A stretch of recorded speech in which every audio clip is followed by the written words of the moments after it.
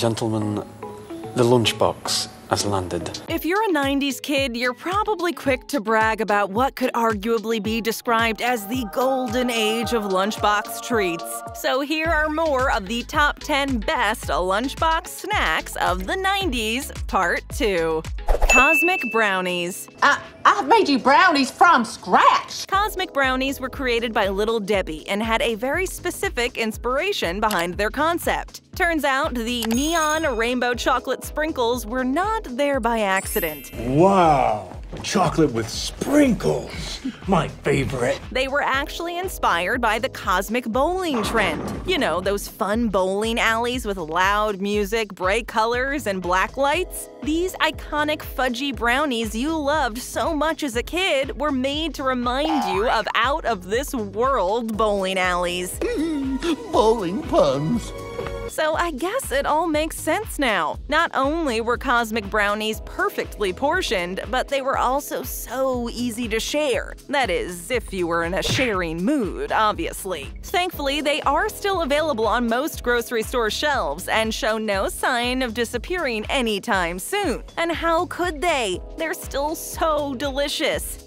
Little Hugs Fruit Barrels. Hey, give me a big hug. First introduced in 1974, Little Hugs was the first single-serve kids drink on the market and quickly charmed every kid and every parent. This on-the-go sugary plastic barrel was perfect for basically any occasion, not only lunchtime. You could never get enough of those little colored sugar water barrels. You could even use your empty barrels for arts and crafts projects. Look what I have created! If you go on the website, you'll find plenty of fun and creative ideas on what to do with your kids. The magical, colorful flavor explosion that is Little Hugs now comes with a reduced amount of sugar, meaning they're supposed to be healthier than they were before. While they are still around today, the hype slowly died down and no one really buys Little Hugs anymore. Kids these days will never know the pure joy of drinking juice out of a plastic barrel. Just isn't the same, is it?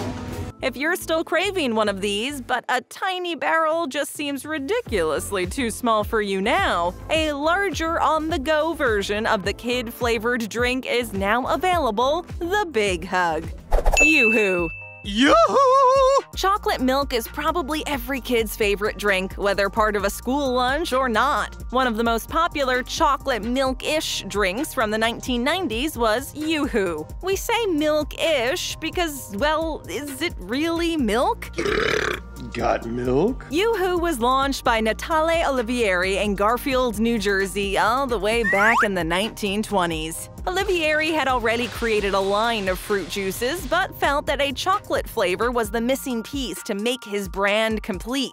Since chocolate milk was a very popular drink back then, as it is today, he wanted to create an alternative to milk that would stay fresh for longer without spoiling in warmer temperatures. So to answer our earlier question, no, technically Yoo-hoo isn't milk. The chocolatey drink is primarily made from water, high fructose corn syrup, and whey. Nowhere in there is any actual liquid milk. While the packaging clearly states that it's a drink and not flavored milk, it can still be somewhat misleading. Nevertheless, Yoo-hoo is still beloved today and is still in circulation, a true timeless classic. That never gets old.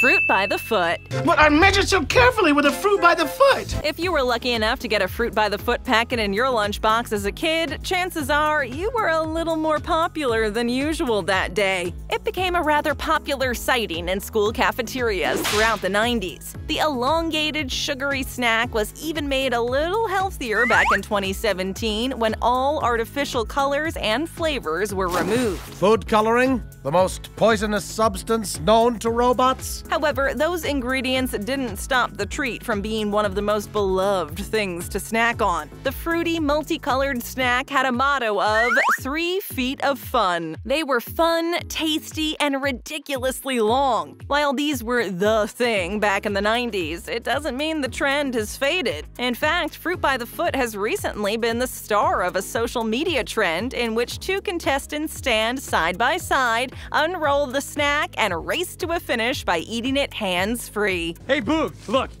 No hands! The Fruit by the Foot challenge became so viral that the brand even hosted its very own challenge. With a growing presence even today, it's easy to say Fruit by the Foot is nowhere near the finish line of its relevance. SpaghettiOs. Uh-oh, SpaghettiOs. Uh-oh, did you forget about the classic one-of-a-kind delicious lunchbox staple, SpaghettiOs? It's practically impossible not to remember these. They were everywhere. When put in a thermos and packed away in your lunchbox, you were in for a delicious lunch. The emblematic O-shaped noodles with the marinara-like tangy sauce have been around since 1965 and were created when a man named Donald Gorka was challenged to come up with a pasta dish that kids could easily eat with a spoon. There is no spoon. There is no spoon? After numerous attempts with different shapes and probably different letters, the O came out the winner. In 1992, SpaghettiOs got a newfound popularity boost thanks to their very own mascot, the O. As the daddy-o of SpaghettiOs, the O was a huge hit with the kids. SpaghettiOs! You like SpaghettiOs? Even though it's not as beloved as it was back in the day, today with 125 million cans sold every year, SpaghettiOs are still widely available in supermarkets and are always a good alternative for busy days, whether you're a kid or not. String thing. I now present to you Super String! You were probably told time and again as a kid that you shouldn't play with your food. But what if the food in question was made for you to play with? Can't argue with that. String Thing was one of those special snacks that was specifically designed to encourage kids to have more fun with their food. And boy, everyone took advantage of that. Created by Betty Crocker in the early to mid-90s, String Thing was basically the funnest part of lunchtime. With flavors like cherry, berry blue, and strawberry, the fruity-flavored chewy snack was quite similar to Fruit by the Foot. Only this time, it was intended to be sort of a game. The point of String Things was to pull on a string which would reveal a beautiful design and then eat each piece one by one. Commercials encouraged kids to do everything with the candy, like play the bass, jump rope, and even turn it into a wig. Even though it was kind of sticky and messy, it was all worth it. Sadly, the fun and delicious snack kind of disappeared from the shelves after only a couple of years and hasn't been seen since. Kids these days will never know the extreme satisfaction of playing with their food without getting in trouble. Go-Gurt. If you're on the go, grab a Go-Gurt. Go-Gurts were definitely a game changer in the school cafeteria. You had those who ate regular yogurt, and then you had the Go-Gurt fanatics. In the early 1990s, Stephen Kaufman and Jim McGuire were working as food scientists at General Mills. They were the first to prove to their colleagues that yogurt could be put in a tube. Did you know that Go-Gurt is just yogurt? However, it wasn't until the end of the decade that the Go-Gurt we know and love today were put on the shelves. The packaging was originally a cone shape, but it quickly became the on-the-go tube. Go-Gurt created such a buzz. It was named the fastest-selling yogurt product ever released by Time magazine. Every commercial made kids crave them, with every single one of them reminding the viewer it was the yogurt you squeeze and slurp, grab and glurp. The fact that no spoon or scissors were needed was always a pretty big deal. Parents no longer had to remember to pack a spoon, and kids didn't have to worry about their parents forgetting it. So, where's our yogurt? Oh, I forgot it. Today, with flavors like cotton candy and Sour Patch, Go-Gurts are still going strong and are still pretty high on every kid's list of favorite snacks. Jet-puffed FunMallows.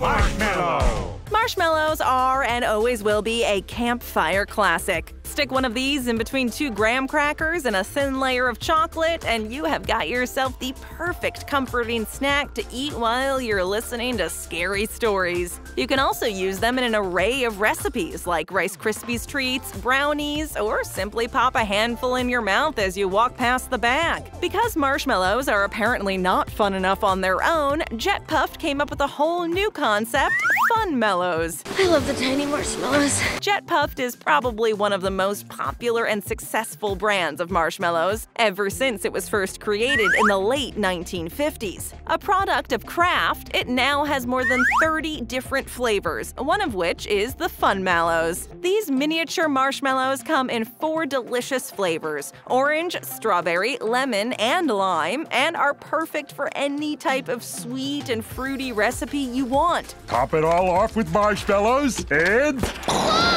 voila! With endless possibilities, your lunchbox was never boring if it had any type of dessert with Jet Puffed as the main ingredient, especially if it was one made with the fruity mini kind. Trix Yogurt. What are you guys talking about? Yogurt? Me too. Let's keep talking about that. It's important to know that Trix wasn't always just a cereal. It was also a deliciously fruity snack that came in enough different flavors to please just about anybody. Another lunchbox staple that parents weirdly let kids eat like crazy was Trix Yogurt. These insanely sweet and bright neon treats were the ultimate yogurt containers to find in your lunch. Made by Yoplait, they came in fun colors like purple and blue or green and pink. The only downside, unless you wanted to eat some brownish, unappetizing yogurt, you couldn't mix the colors together. You had to enjoy each flavor one by one. Some things just don't mix. Featured on the container was the trusty and famous Trix Rabbit, easily recognizable by pretty much everyone. I'm kind of a big deal. Trix Yogurt was mostly marketed to kids, especially with flavors like Watermelon Burst, Raspberry Orange Swirl, and Wildberry Swirl, each more delicious sounding than the last. These have sadly been discontinued, but you can find some very peculiar recipes online on how to make Trix Yogurt-themed slime. If you can't have the real thing anymore, you might as well make your own. Sort of.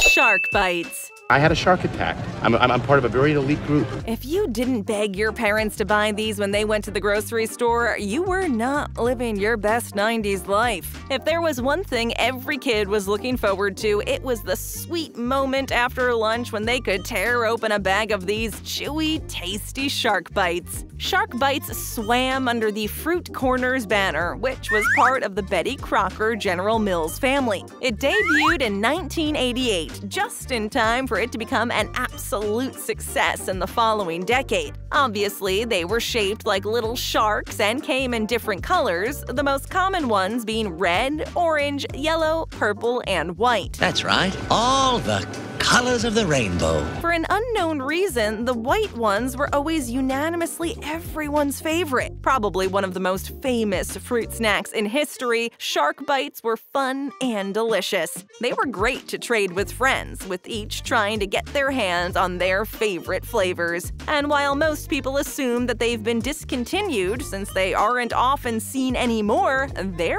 wrong. Betty Crocker confirmed that Shark Bites are still in production, so if you can't find them at the store, order them. However, there's a small catch. The colors, texture, and flavors have all been extremely modified. So if you were expecting the same OG taste, no luck. There's been a lot of shark-shaped things released over the years, but nothing can ever compare to the sheer deliciousness the original Shark Bites provided. Things will never be the same.